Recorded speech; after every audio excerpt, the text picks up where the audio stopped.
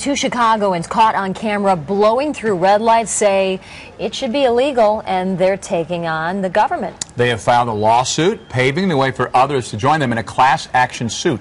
Anita Padilla is live at Western and Montrose with more. Anita.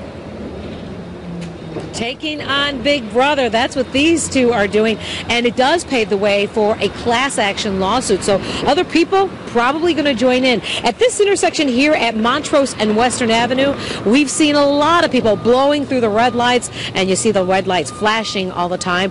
And a couple of these guys that were caught, not necessarily here, but they are saying they want a judge to do something about it. In fact, they filed this lawsuit, and here's what they're arguing. They are saying that their tickets are illegal. They want a judge to void them, and they want the judge to return their money because they say the city just doesn't have the authority to use these cameras as a traffic enforcement tool. In fact, they say, you know, when Chicago passed the ordinance back in 2006, it was actually in 2003, the state didn't approve it until 2006, and so Chicago had to go back and reenact their ordinance. So they're saying that it just doesn't hold. But they're not alone in getting these tickets. Obviously, a lot of the Chicagoans are getting caught by these red light cameras whenever they blow through them. 500,000 is what they estimate annually in their lawsuit.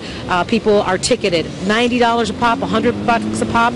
One woman we spoke with today, asked her about that lawsuit. She's been caught. She says, well, it's about time. You know, I've seen a lot of people, myself included, go through just a yellow light. Because everybody goes through yellow lights. And I got a ticket because the camera went off early. Yeah. So I'm all for it. Fight for it. And this diner here on the corner, the chef or the cook was telling me that all night long, all day long, there's the flashing light of the red light camera letting motorists know that they blew it and flew through that stop sign. Well, let's see what happens now that this lawsuit is underway and these two are taking on Big Brother.